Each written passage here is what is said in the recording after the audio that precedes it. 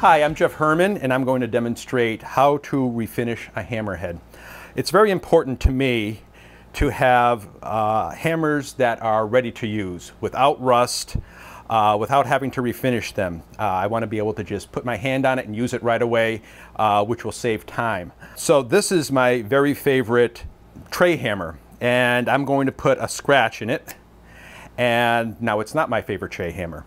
So what I'm going to do is I'm going to remove this scratch using a Trizact belt. This is 1200 grit, and it's going to remove these scratches. I'm going to use my respirator even though I have dust collection here, and also my safety glasses.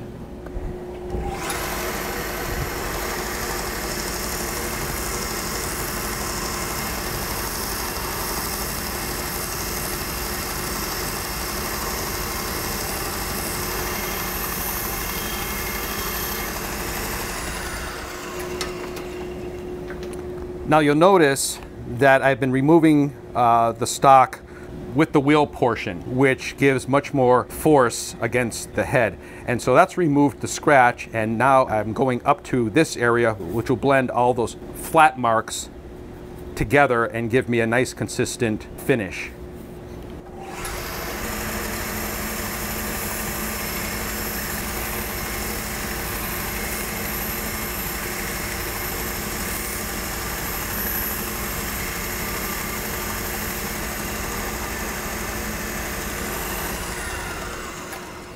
So this is the end result.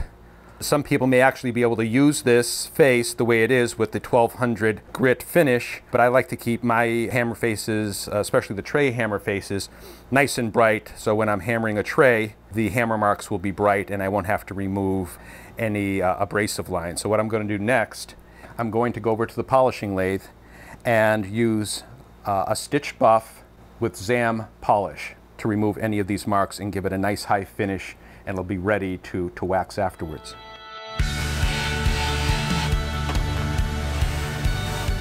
I'm here at my polishing lathe ready to polish this hammerhead, and I'm using a stitched buff, and what I want to make sure of is that the face of this buff is nice and flat. I'm going to put on my respirator. Even though I have a very, very strong dust collector, it's just for peace of mind. A lot of the fibers will be caught in this AstroTurf as well.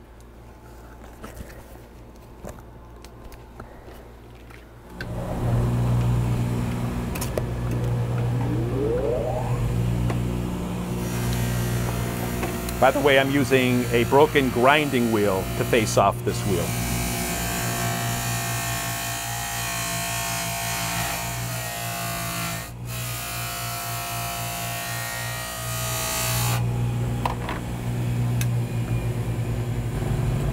Now I'm going to apply the Zam, which is both a polishing and cutting compound.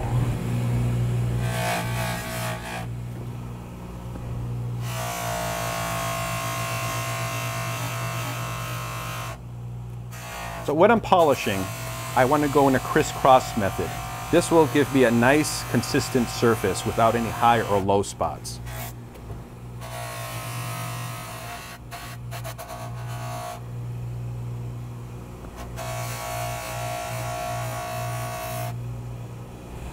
Oh, look at how beautiful the face of that hammer is.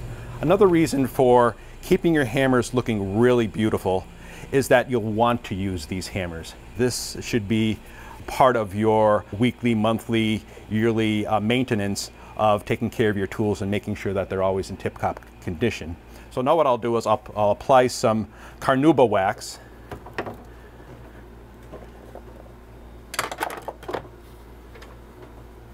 And it's essentially a bowling alley wax.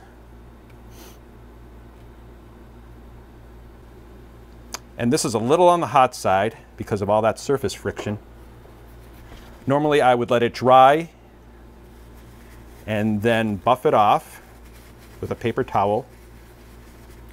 And then you'll be able to draw your fingernail across and you'll see how slick it is. This is going to last a long time while it's in your hammer rack.